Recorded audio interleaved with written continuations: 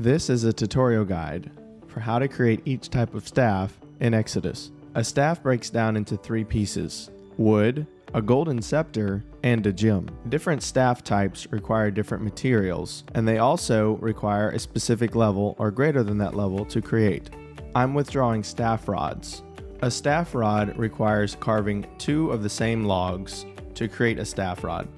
This could be 2 sycamore logs to create a sycamore staff rod. In this example, I'm withdrawing sycamore staff rod, poplar staff rod, pine staff rod, acacia staff rod, and a wisteria staff rod. I'm also withdrawing the gems required to attach to the staff rod, and I've withdrawn the gold scepters to attach to them. As we head to the workbench, let me explain how to get the other items. Gems can be earned while scavenger hunting, or drops from creatures.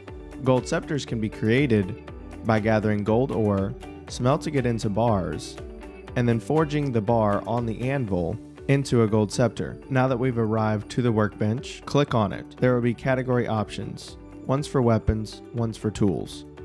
We will want to click weapons because this is a staff. Choose the staff option. I'm going to start with a Topaz Staff. Each staff is named after the associated gem, and the recipe for the item will be shown above. After clicking assemble, the items that are going to be assembled will be shown on the workbench. When the assembly is complete, it will show XP and it will show the completed item in your inventory. Repeat the process to do a different type of staff. Here are recipes for creating each type of staff. Staves are the only item that can be assembled with 3 items at one time. Each staff will be used in the magic combat skill, and gems will be the ammo. Earlier in this video, I explained how to get the items I was using to assemble the staff rods. Players do not have to farm the materials themselves.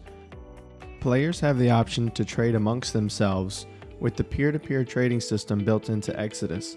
They can trade item to item, or they can use the in-game currency as a medium of exchange.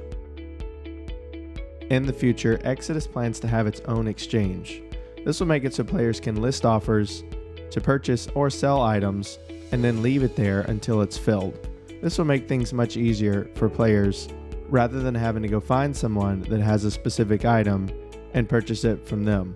That's the end of this tutorial. I've shown how to create each type of staff rod in Exodus. If this was helpful, please like and subscribe and leave a comment below. And if you wish to make a specific request for a video, leave that below as well.